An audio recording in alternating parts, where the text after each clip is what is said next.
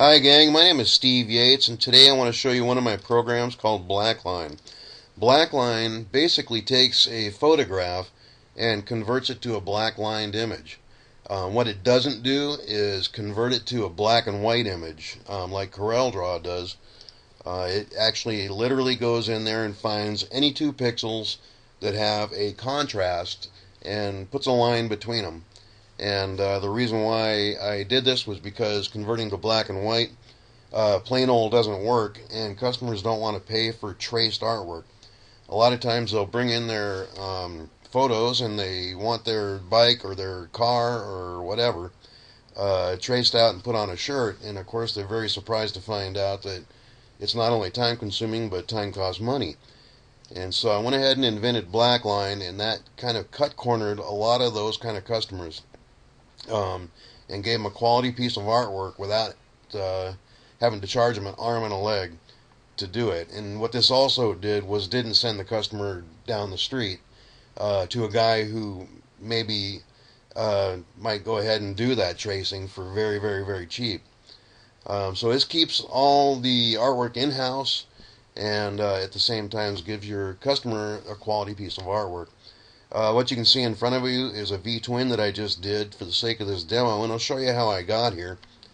Right now you can see all the fins, all the everything, cabling, the pipes, all the detail is there. And this is of course a real zoomed in, and you can see, in fact here's another one. Unfortunately, since it's a fat boy, you can't really see spokes, but what you can see is wheel detail and stuff like that. And a lot of this detail can be brought out even more with Blackline. I just did a real quick one so we can do this demo. I'm going to pull this out so we can see the whole bike. There's the whole bike. And now I'm going to delete the bike, and I'm going to paste in what it was. This is what it was. And I'm going to show you how I got to that place.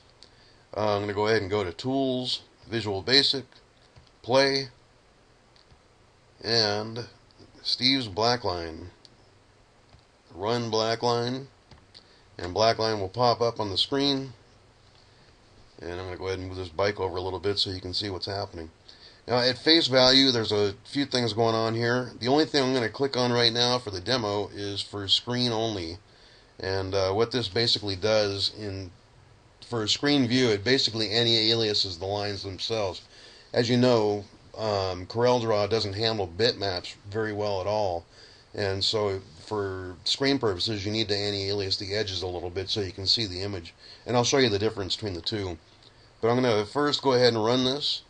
Blackline pretty quickly will go in there and find the lines between here and there. This is a piece of artwork that could easily be a full front on a shirt. This is, let me see, I'll tell you real quick, this particular piece right now has a little over 17 inches. So you put this into an 11 inch or 12 inch piece of artwork, with whatever copy on the top and the bottom and design and all that you're going to need, and you got a really usable piece of artwork in a fairly quick amount of time. I'm going to go ahead and back this up so you can see this over again. I'll show you how I pumped up the resolution. All I did was go into bitmaps, resample, and I did the unthinkable. Right now it's at 150 dpi. Let's go ahead and pump it up to 300. Whoops.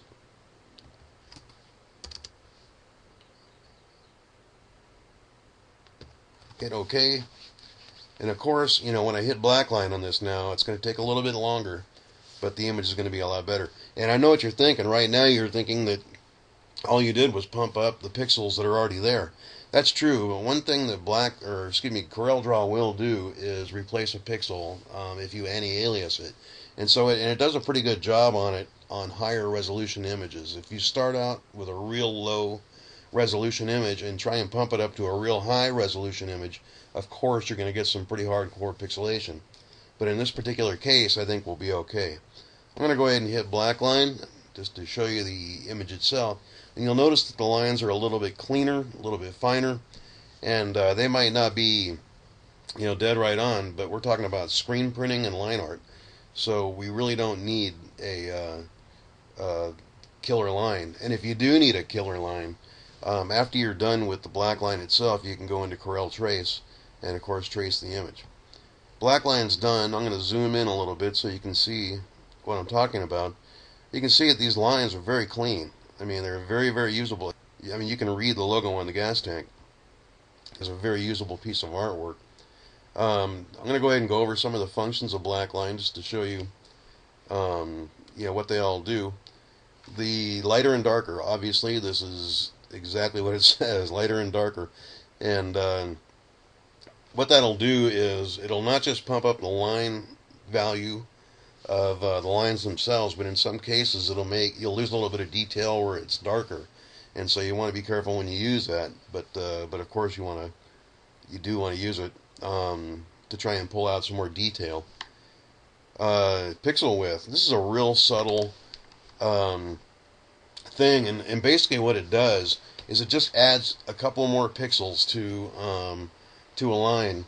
Anybody that's done any tracing with CorelDRAW, Corel tracing, will know that sometimes a line doesn't quite close, and you'll have to go in there and close it, and do whatever you got to do with nodes or whatever else to try and close an image.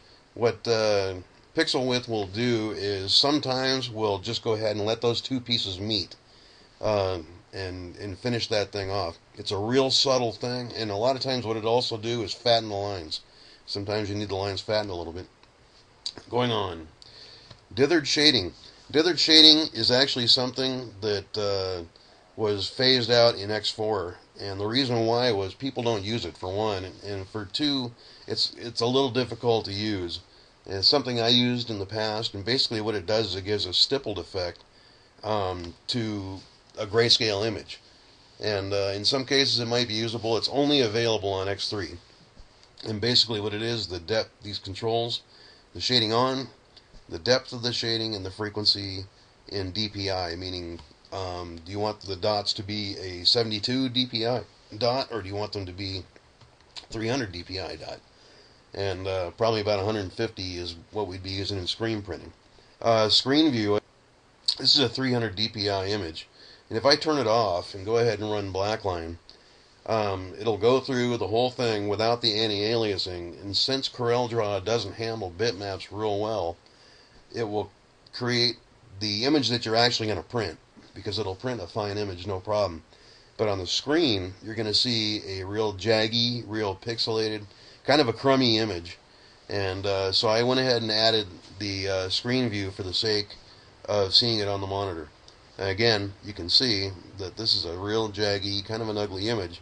But when you zoom in on it, you'll see that this is exactly what you need for screens. You need an on and off image. You don't need any grayscale in between. So you kind of get the idea. You can see all the fins real well here, and if I zoom in even closer, you can see it's black and white. So I'm going to go ahead and back this out, and you get a little bit better idea. The reason why I put screen view, obviously you can see that it requires a little bit softer edge for the screen itself.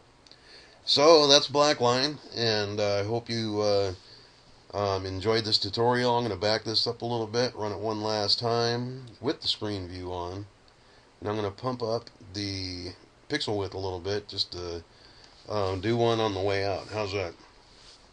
Anyway, this program is available either at steveyatesgraphics.com, or I've got it at eBay under graphics and graphic automation, and I'm sure that'll be on the screen here before I air this video.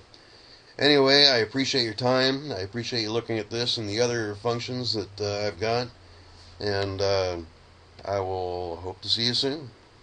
Thanks.